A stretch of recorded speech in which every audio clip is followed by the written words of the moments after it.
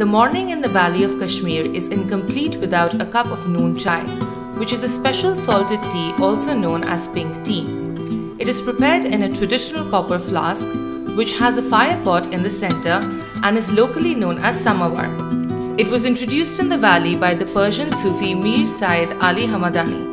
MIG TV interacted with one of the artisans to know more about the art of making this traditional thermos. In Kashmiri, we call it Samovar. It is mainly used to prepare salted tea, but also Lipton tea or even kahwa.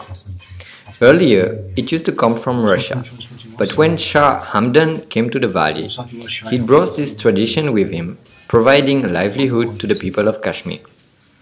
Now, we have artisans who make this copper samovar with their set of age-old skills. The designer creates various patterns on the metal. It then goes to the market.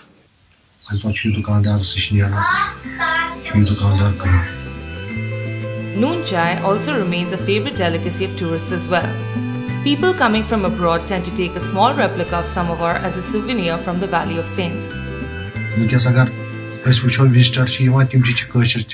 Even tourists to Kashmir like the salted tea prepared in samovar.